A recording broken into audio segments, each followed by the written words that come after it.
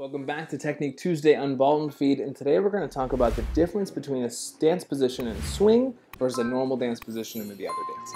Let's get into it. So right away, a traditional dance position we take in a lot of different dances, is when we hold on our shoulder blade, we have our left hand up here, her hand goes in the front of my shoulder. This is the most traditional hold we have in many, many dances that you can always kind of default to, right? But when we do swing dancing, East Coast swing, single or triple time dancing, we drop this hand down and we turn more to a V at each other, right? So you can see this is a very different kind of hold, right? So if I go through this thoroughly, my left hand drops down in a much more casual way and opens up to face the up, and she puts her palm down on top of mine. I go for her shoulder blade still, but now she adjusts her hand, if I turn around, from being on the front of the shoulder to now she goes around my back as well and kind of cups my shoulder blade the same way. So that now our arms are connected all the way around, which is different than the previous hold. And you can also see we're at a V towards each other instead of facing directly in front of one another. The reason for this is that when we do the swing basic, we do this triple step or single time swing.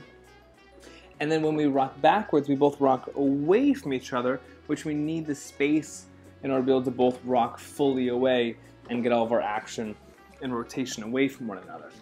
So it's a much more casual dance in terms of the basic and the frame itself.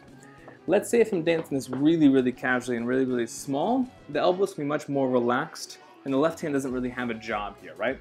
We'll still kind of hug each other around the back even though still, because when I rotate this basic, I want to work myself into her hand, which helps a lot, especially rotating to the right.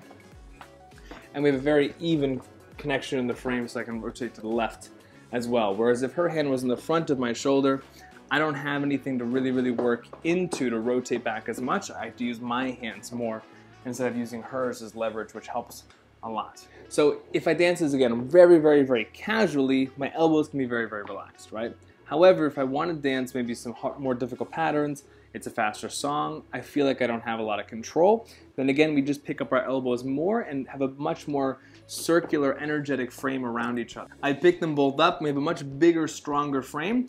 Even with this free hand here, we both pick this elbow up and try to imagine this like hula hoop of energy around each other. So now when I go to rotate around, it's even a little bit easier because both my hands are much more engaged, where before, if I make it much more casual, everything just gets smaller.